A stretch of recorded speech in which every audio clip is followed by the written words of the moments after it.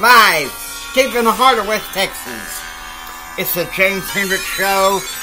The superbity in broadcasting. Here at the James Hendricks Center for Advanced Federalist Conservative Studies. Hey everybody, I'm sorry for all the delay. It's obviously an episode title that I am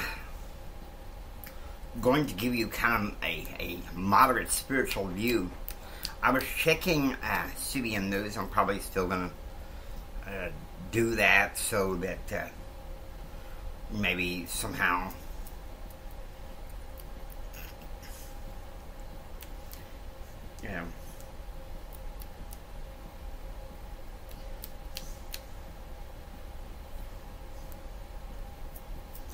here's one article in CBN News. U.S. Special Forces raid a terrorist haven in northwest Syria, killing a top ISIS leader. Now, I think that that's more newsworthy than half of the reactive crap that's on there. Now, I like CBN News, but one thing that I like to cover is the mark of the beast, and I have my own opinions about that, which are neither here or there on this show. So with that, we're going to go back to the usual conservative news and hope for the best, folks, and hope for the best. What I can count on today is One American News. Top ISIS leader killed in U.S. raid in Syria. Targeted jihadist. Detonated suicide vest. Okay, we already know about that one. Marine veteran announces congressional run. Can you believe it? That to me, that sounds wonderful. Alright. I think we got some audio. Let's see how that goes.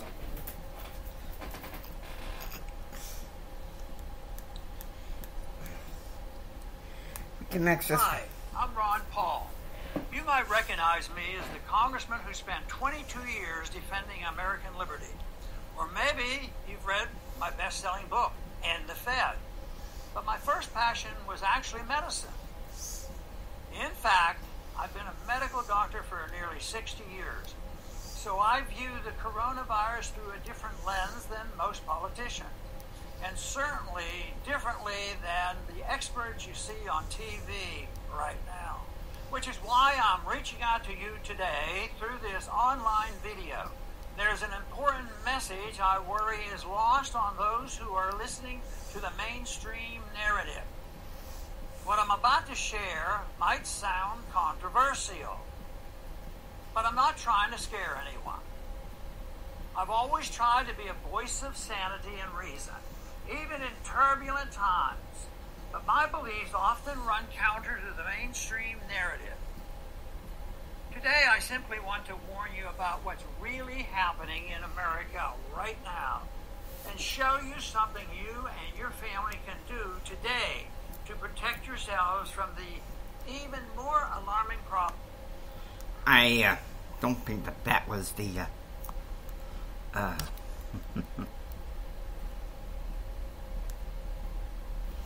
yeah, I think that's more of a alright. The Marine veteran announcement. I gotta say, I think it's good to hear some new good news here. Here it is. A retired Marine is running for the New Hampshire Republican nomination in the 2022 congressional election. He shared his plans with One America's Caitlin Sinclair. Julian, thanks for joining us. I'm really interested in hearing about your campaign, specifically with the centerpiece being focused solely on restoring some security to our election system. Can you share some of those details with us? Well, I started on the ground as the only candidate in New Hampshire working with the New Hampshire Voter Integrity Project, trying to fix the issues that we had in 2020. We had very specific issues in the state regarding ballots that were mailed out, things that were ignored, processes that were ignored. And then when we went to correct these issues, that resulted in a unanimous vote in our state. Well, that's because reactive politicians ignore processes. Found 300 extra votes for each of the Republicans in that town due to an error with the machines. And the issues go on and on. Now, the damage of voters' trust comes from the multiple attacks on the 2020 election's integrity by Democrat-controlled states, along with this ongoing push right now to nationalize elections with loose to no voting controls. Americans have no faith. What kind of reaction and support have you gained just from focusing on these issues alone? I think a lot of people, unless you're polling hardcore Democrats, most people can look at what happened in 2020. For a lot of states, it was legislative action that should have taken place, not taking place because the executives in each state ignored voting laws, ignored the checks and balances, and the way to secure our elections. Whole cloth. You had AGs who just refused to do their job, refused to enforce the law. And that's not how things are supposed to be done. Laws are there to be followed. Julian, what does your schedule look like? What's on tap for you? How do we follow? So I started things out a little bit differently with my campaign. Rather than focus on fundraising, I purposely ignored fundraising to be on the ground with the voters all year last year, knocking doors for state rep candidates, special elections, going to school board meetings, fighting CRT. And now we know about that. I'm excited about him running. You know, I wanted to write, and I should have thought about this, and there should be a book out there, at least from back in the 1990s, called Saving the Republic among conservatives. If they're not, there should have been. Someone should have written one by now. We wouldn't have had some of these. Here's a story that's grabbing me right here. From the House, from the House Freedom Caucus. You know. So, House Freedom Caucus hearing examines Biden open border policies. Oh man, I tell you what, that tells you something. The House Freedom, this is also from One American News. The House Freedom Caucus holds a hearing featuring expert witnesses presenting evidence of how the Biden administration's reversal of Trump-era border security policies has resulted in a historic crisis. One America's John Hines has more from Capitol Hill.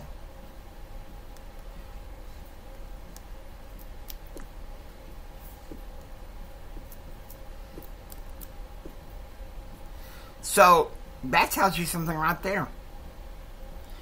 If the House Freedom Caucus is having the guts to negotiate this, then there we go. And those Canadian freedom convoy protesters, hats off to them. I tell you what. Thousands of times it's been proven in our government to the nations over the years that socialism doesn't work. Socialism doesn't work. Deseret News. Now, with that, I'm going to try another news source.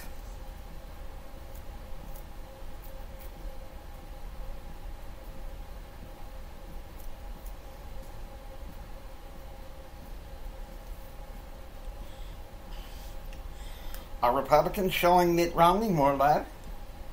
A new Utah poll has the answer.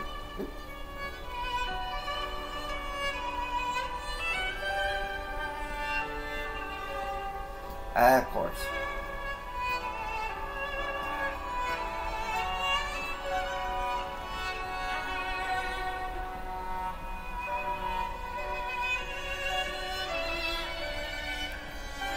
Yeah, I quieted.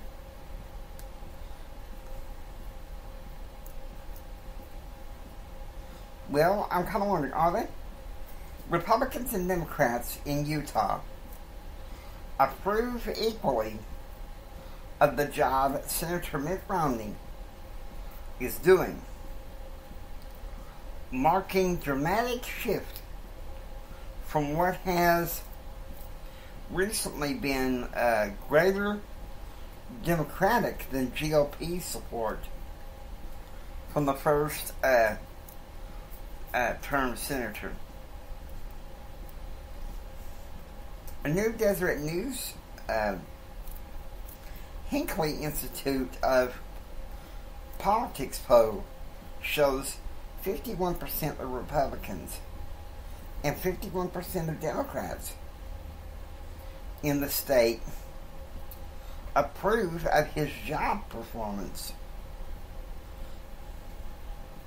Romney does a little better among unaffiliated voters with a 54% approval rating.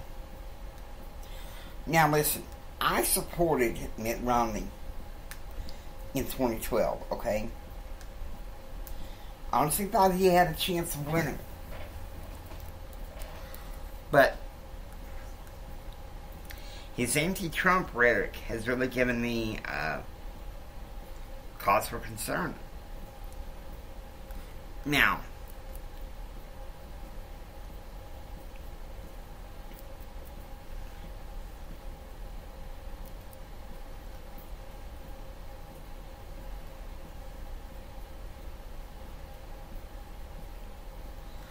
let's see if we can find any more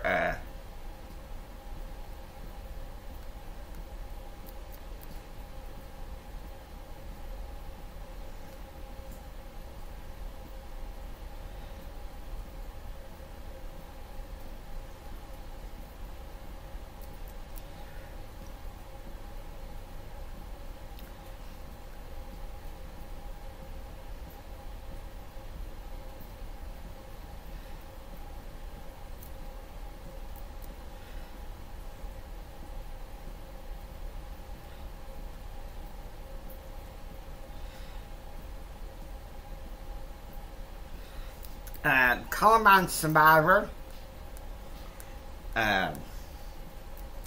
starts a chain reaction of positive encouragement. Craig Scott was in a dark place after surviving the mass shooting at Colorado's Columbine High School that took the life of his sister. But one trip changed the trajectory of his life, and he harnessed the weight of his grief in ways that would be unimaginable to most, using it to carry on his sister's legacy of kindness and compassion and positivity impact the lives of millions of people along the way. I think that's what we need. More good news. We need more Christians to say, hey, we can save this the republic. We can save us from the problems of the current Democratic Party, which seems to be reading straight out of Friedrich Nietzsche and the Communist Manifesto. I mean, I remember when I was in graduate school, I took a sneak peek at what was going on with political theory, and I was just shocked. So there you go. You hear me. You hear what I have to say. Hope you enjoy listening to the James Hendricks Show. If you like what you hear, please subscribe and receive most daily updates.